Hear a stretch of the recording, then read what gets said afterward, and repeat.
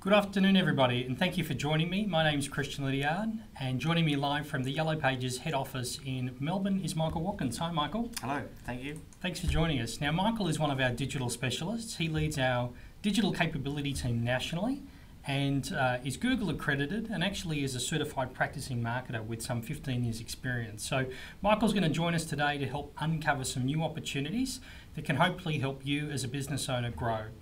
So thanks, Michael. It should be pretty exciting for the next 25 minutes. Absolutely, and thanks for not calling me a nerd. That's a good one. No worries. Now, Michael, we're going to talk about a number of things, but before we do, I just want to shout out to our sales team across the country. So we have up to 100 different businesses joining us today, and each of those businesses has one of our salespeople with them. So it's afternoon now in Melbourne, but we do have our team over in Perth joining us, and of course it's still early in the morning. So welcome to our Perth customers and our Perth sales team. And then we have our team right across the country, throughout South Australia, in regional markets across Victoria, New South Wales, Queensland, and of course the capital cities as well. So big shout out to the team as well. On YouTube, you'll notice that there is a feed down the side or a comments box. If you have any questions throughout the presentation, feel free to note them down in those boxes, and we'll make sure that we have an opportunity towards the end to answer some of those questions together. Now, Michael, my first experience in business was actually all the way back when I was a kid, when I was about 8 years old in the late 80s. And one of the things that my brother and I used to do is actually door knock. And we used to knock on doors, about 100 doors, before we actually got somebody that was willing to give us an odd job. And maybe some of you out there had an experience like that. It was hard going, but it was pretty simple. We quickly evolved that business, and we realised that we could do more if we went to where customers were. So we found ourselves at the local shops. Now, back then I lived in Canberra, so for those in Canberra, I used to go to the Flory shops, and I would wash car windows as a kid, and this was around 88. And we would basically go up to people and ask them if they wanted their car windows washed.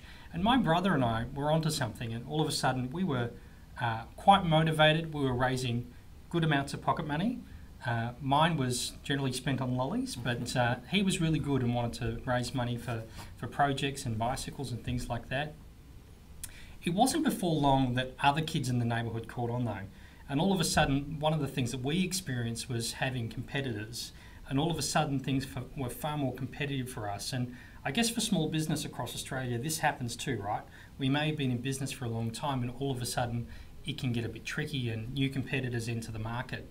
So in that instance, what we did was we sort of iterated our business. And the way we differentiated ourselves was through customer service. So when we used to go up to cars and we'd say, would you like your car windows washed? We'd actually say, whatever price you think it's worth. And for us, that was the differentiator. And I guess this gives us a good example of how business needs to evolve. It wasn't too long ago that marketing a business and being found was quite simple. You could literally have your business open, you could have some street signage, an open sign, an ad in the Yellow Pages, and your phone would ring. But things have really shifted now, Michael, haven't they? So talk to us a little bit about how the marketing landscape has shifted and how consumers are searching today. Yeah, you're absolutely right. It did used to be simple, and that made it a little bit easier to make decisions. But the reality is that it's fragmented, it's changed, it's diversified. With that brings a lot of complexity, which is where it can be often a pain point. But that complexity also brings a huge amount of opportunity to really pick and choose the pieces of that complex digital landscape that's going to provide the benefit to your business. Yeah. So one of the things that remains true when it comes to the way consumers and businesses sort of interact is the purchase funnel or the buying funnel. Absolutely. And this was a concept that was originating from, I think, the late 1800s. So it's about 130 years old, this concept, and it really hasn't changed a great deal. So how do you see the path of purchase, changing? And I guess if we look at the very top of the funnel, it was all about creating awareness, and that's where things have really become quite different today. Yeah, I suppose firstly, if you're watching this, you've probably seen a version like this. There's lots of different versions, and it is old. Human behaviour hasn't changed much, but expectations have too. So when I look at a funnel like this, and when we look at the sales process, it basically can be broken down into three parts. The first part is that awareness stage. That's about connecting with people that may not have known that your business can provide the service before. The middle section is the consideration. So when people start to actively look for a service or a solution to their problem, that's an important stage. We'll talk a little bit more about that later. And then at the end of it, it's transactions, it's dollars and repeat transactions there as well. So I think the best way to think of the funnel is to look at it like a funnel. So you want to go wide to introduce your brand to as many new people or to people as often as possible, to then allow some of those, when they do have a need, to choose you. Yeah. So for those of us joining live, from a traditional sense, that would have been things like mass media in the past and newspaper ads. What other traditional things would people have used to sort of create that initial awareness? The big winners were things like radio. Radio is a really good example. If you think back to when radio first started in Australia and the world, the whole family would gather around the radio and listen to the whole story, and it would be a very linear process. What we're seeing too is this funnel, whilst it filters all through to transactions, it's not linear anymore. People can jump around a few of those different stages, and that's where you want to make sure that you don't have any holes in that mix. Yeah, great. What we're going to do now is take a look at a video to give us a sense of what consumers are doing today. So let's throw to that now.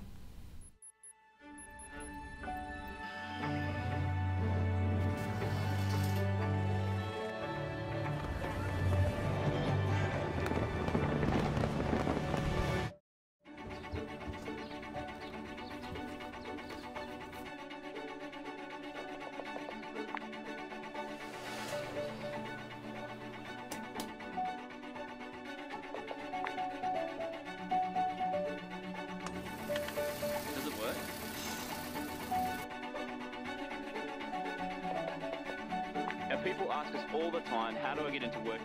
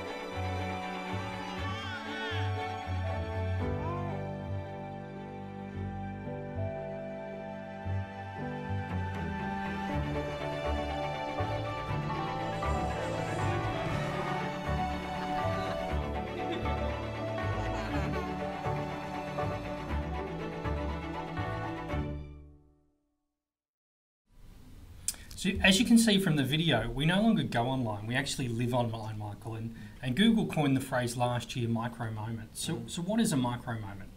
Yeah, and thanks to our friends at Google, they've probably overcomplicated it a little bit there. Thinking back to that funnel, Google did a study a few years ago which was really interesting in the sense of it looked at how many times does someone touch a brand before they make a decision. Yes. And there used to be a rule of thumb about 3. You may have heard, touch me 3 times and then I'll make it the purchase. But they found that that number had exponentially grown. In 1 year it had doubled, and we're now talking on average about 11 touch points for brand. And part of that too is the Micro Moments video that you just looked at really talks about being seen in the moments that matter. So as we have got more digital and our behaviour hasn't changed much, but our expectations on what happens on digital has changed a lot. Yeah. So we basically have shorter attention spans, and we're more likely to start a search, stop a search, start a search, stop a search, and that can then mean that you as a business, if you're trying to keep in contact with that customer, you can lose them if you focus on too tight an advertising program. And it's very much that we're multi-devicing today. So, I mean, the average Australian uses their smartphone something like 150 times per day, which in some instances may be low. You may be using your phones a lot more. And today we've certainly surpassed our digital internet consumption more than we spend on traditional media like television and radio. So, absolutely. you know, the average Australian is spending something like 25 hours per week online and connected on the internet. Yeah, and I think a big part of that too is that the content and the experience and the type of things that you say to your customers is getting better online as well. Yeah. You think of your own behaviour in the 150, like that's the average. So yes, some are low, but there's some way above that as well. I know myself, you know, my phone is my alarm clock. It's the last thing I look at in bed. It's the first thing I look at in the morning. And across device search, often I'll start a search in bed before I've got out of it because it's something that I've probably forgotten from the day before. And then I'll finish that when I'm at work. Yeah. So one of the things that we sort of look at is trying to simplify the message, and a part of that is seeing that advertising really falls into two categories. Yeah. So one of them we call passive advertising, and the other is called active advertising. Now, passive are all the things that you do to create awareness about your business. So in that traditional sense, it's things like television, radio, billboards, maybe letterbox drops. They're all about you getting your message out there, but not everybody that needed that at the time may have actually selected you. Perhaps they simply weren't in the market for that. Now, active advertising, of course, were those things that we use when people are ready to connect. Yeah. So it's literally like they've got their phone in one hand and the wallet in another. Well, they're ready to buy. Yeah. They're ready to buy. Absolutely. And I guess in the most traditional sense, that was the Yellow Pages print directory. But today in a digital landscape, that's very much things like Google AdWords and directory type sites online now, isn't it? Yeah, and you can get pretty nerdy in this space and you can go very complex, and absolutely we put a lot of bells and whistles in how we execute. But yeah, if you think of these two as the most important parts to that funnel, Yes. You'll do well. You can't have one without the other, and it becomes a really simple numbers game as well once you start building a plan. Yeah. So in terms of thinking about the plan, what is happening in terms of the online marketing landscape here in Australia? So talk to us a little bit about the expenditure and what the big guys are investing their advertising dollar on today to really cut through to the audience to make sure they're maximising that active advertising investment, but also the passive. So we're not for any moment suggesting that you should do one over the other. It's about having the right blend here. So tell Absolutely. us what are the big guys doing? Yeah. So for starters, the Australian marketplace has transitioned Yes. into a digital-led economy. So we're now at $7.6 billion worth of online advertising spend, and that's broken up into some of your big players like your Google search, etc., and directories, as well as things like display, which is what we want to talk a lot about today. The fastest growing section is definitely that general display, video and mobile space, Yes. where we've seen a 43% improvement or increase in expenditure since last year. And one of the things that I'm really excited about the display space, in particular for small businesses, is that we now have the technology to make it possible to be effective in that space. It used to be reserved for the big brands like Coca-Cola, all of your automotive industry. Yes. They were really the only ones who could leverage it because they needed that scale. But now with really smart technology, we can make it really precise and really pinpointed to help join the dots in that funnel digitally to help get more transactions. Okay, so digital display is really about helping people find your brand and exposing them to it. So it is about creating awareness, but one of the benefits that you've just sort of outlined is that you can reach an audience that's more relevant to you. So let's start with the simple stuff first. So what is digital display advertising in its simplest form? I'd call it banner ads. So banner ads is like having a billboard and picking it up and putting it in front of your customer's face.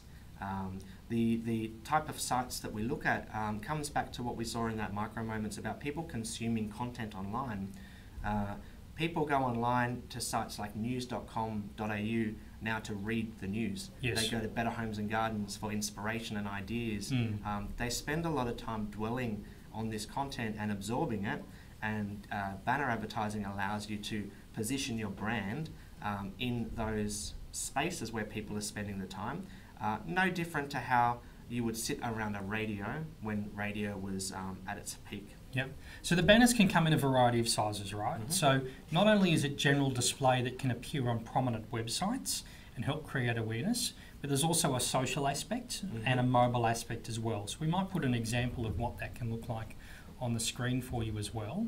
So we've got an example now of web advertising, as well as social, as well as mobile. So talk us through the different platforms that this can appear generally. Yeah, absolutely. So things like mobile is a booming place, and you can see that in the bottom left example, which is the strip. You may have noticed when you're playing things like Candy Crush and all of these different apps that people are using, we have the ability to have your brand appear in that space as well. And there's a lot of like Spotify Freemium and such, there's a lot of apps out there where you do have that reach and that opportunity now where you didn't have it before. Social media, it's huge, right? We've recently launched the Census Social Media Report. One of the big things there is the rise of Facebook and how much time they're spending on that site. That's another opportunity to leverage another audience set, another mindset, and another time where someone's at a point of either becoming aware of your brand or starting that transition into the active state. Yep. And that's where we want to continually connect with people. So why don't we look at a couple of case studies. So let's talk about some specific examples that the Census has been running. So we offer the digital display properties, and one of them that we've got on the screen for you now is W&S Security. So here's an example of a customer, and these are over the last 30 days. Yep. So just talk us through why they'd be focusing on this and what those results sort of mean. Yeah. So for the security doors and screens, one that you can see on the screen, there's a couple of things going on here. One is that we're always making sure that there is a call to action. So we're introducing the brand and introducing the reason to buy, because in that funnel example and in the micro moments example, you can't be sure at what point of that purchase decision the consumer's at. So the opportunity here is to have it appear so that if they're at that point, it's going to allow them to act. But if they're not yet at that point, it's starting to make it more likely that they'll convert later because they're already more comfortable or familiar with your brand. So this can work in a number of different industries and verticals. And you think of things like professional services where, solicitors and accountants, Yes. Part of that, real estate as well, part of that exposure is about repetition of being seen in those places. And what we can do with display is target it to those places that people are more likely to respond to. So one of the things that I'm seeing, Michael, is that you've got a number of impressions there. So essentially with display advertising, it's about reaching an audience. But one of the real benefits is that you're able to get those actions or meaningful actions which wouldn't have existed in the traditional setting. Yep. So you've got, in this example, a business that has been able to display an ad and create awareness 75,000 times in a month. Yep. It's actually been able to generate 166 actions that from a traditional setting just wasn't possible before. Yeah, and the engagement's great too. So there's a number of different ways that someone can act, but you're right. The top of the funnel is big and wide for a reason. You want to be seen by lots of people, and you want to be seen multiple times to help that decision process. Home improvements is another really good example. Home improvement decisions don't necessarily get done like an emergency. Yes. Sometimes they're thought out over, you think of a renovation or an extension, it could be a number of years from when someone was starting to become familiar right through to making the decision to go to the bank, get the finance, then choosing a provider. So if you're in some of those big ticket items as well, there's an opportunity for you because you may have been able to touch the consumer a few times. Yes. So that when they do jump into that more active state, you've sort of half sold yourself already, Yeah. which is a really good opportunity. And then at the flip side, there's some cool technology we can do right down for those more of those emergency situations where they're being really responsive. A simple example for that is someone could visit your website and get disrupted, like have to go move to a different room, or maybe the kids start crying and they stop that search. But then the display can retarget them and bring them back to considering you to solve that problem. Yeah. So it helps. Let's touch on that, Michael, because that's something that a lot of people would probably be familiar with, but may not understand the technology behind that. So I'm sure you've been at home before for you out there, and you've probably been on something like Facebook, and you may have been on a website before, and then all of a sudden you've noticed that ads are being represented on your Facebook profile from an ad that you may have visited somewhere else on a website. Some great examples of shopping sites or businesses like Bunnings or The Good Guys are really common, and they sort of draw it back. So talk to us a little bit about what retargeting is and the different ways that can benefit somebody. Yeah, a big part of it is about protecting your potential customers. So what we do from a technical point of view is we'll drop what's called a pixel on your website, so that someone who has come to that website as part of that decision process, we can then repurpose your ads to that same person to help convert. Another really good example too is that the active search might come back through something like Google. Yes. So they might have made a decision to get the task done, but not quite locked down whom is going to get it done. Yes. And then you have an opportunity to leverage some of the search engine marketing in Yes. parallel with display to get a better chance of conversion as well. Yeah, so this technology really comes in that really maximises the opportunity and the reach as well. Yep. We've got a question from Tony in our Geelong team. So the question was, should the message be targeted around an offer or more generalised in some of the messaging? So what would you recommend? I would recommend you play with both, is the simple answer. Absolutely, really good point. So what is it that the consumer is looking for? So we talked about micro moments. Yes. We talked about different needs. So if you're, and I'll just use some examples that we have on screen. There we go, pick that one there. So that Autobarn one, that's a generic one which has a call to action. So that's about proximity. Yes. It's probably really locally targeted. And they're just doing a brand campaign. So if you're looking for that business, they've just connected with it. If you have a need, and we saw a dog example earlier on, you might want to talk just to the dogs and the dog owners. Yes. So there's an offer that's on the screen for the security doors, because that business has security doors which have dog latches on it. Offers always are more effective, but you can see on that page that it's in social. So one of my favourite ads is the social carousel, which is that one there.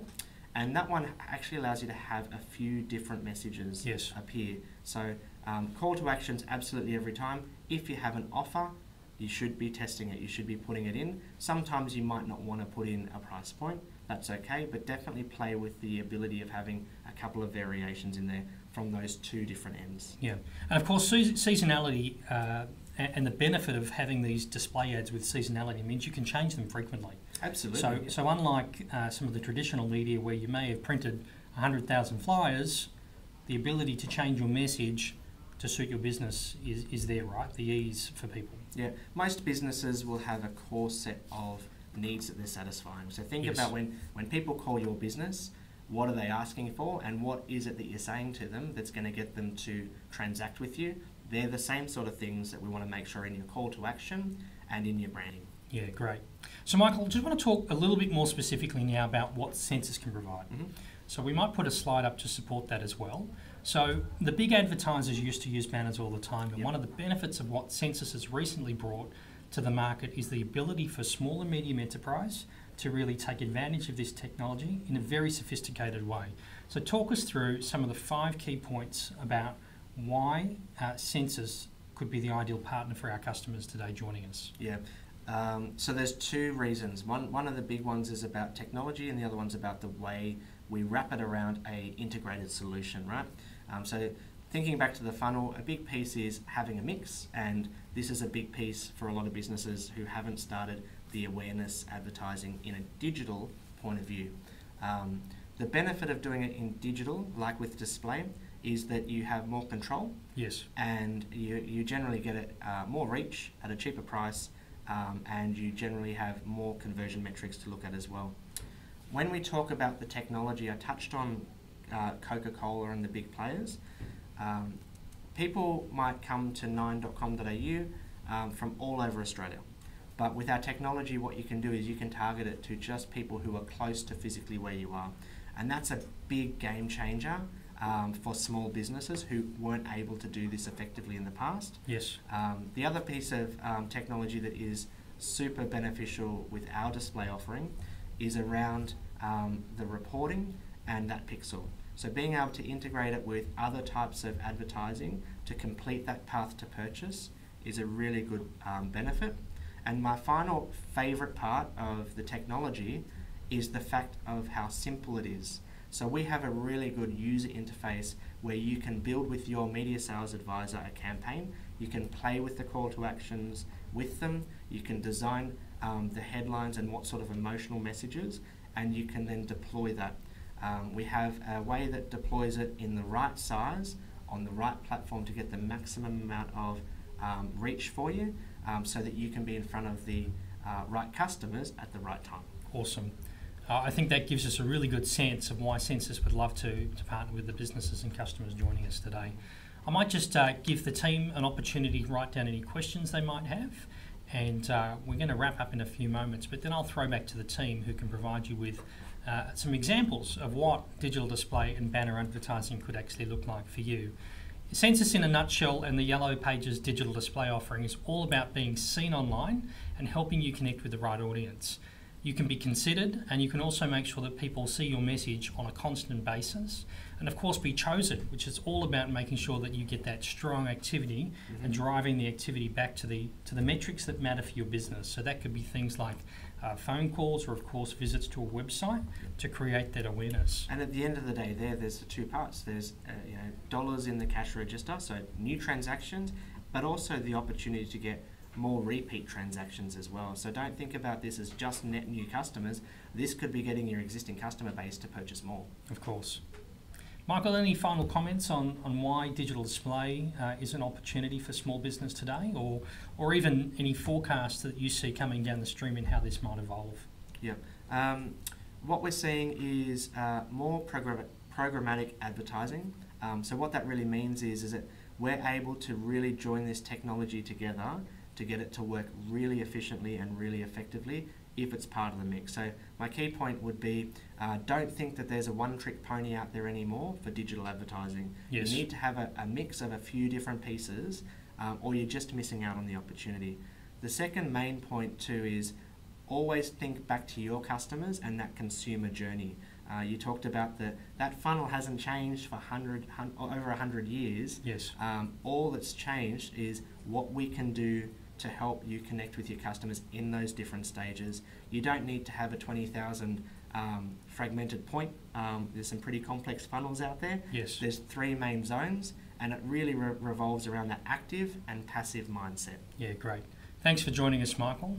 Of course, Yellow Pages has been around for a very long time. In fact, almost 130 years today, helping small business in Australia thrive, and that's what we're all about. So I'm going to throw back to the team now, who would love to show you an example of what digital display advertising can look like for your business and help you identify some opportunities that might just help you achieve your business goals. So thank you for joining us. Also today, one final comment is that our sales team have a special offer for today only. So if you're interested, please talk to the consultant who will show you what's available to help your business thrive. We're going to jump off now, but we will stay on the line. So if anybody has any questions, feel free to write them in the chat feed, and we'll respond to them over the next few moments. But we'll hand back to you now. Enjoy the rest of your Friday and have a great weekend. Thank you. Thank you.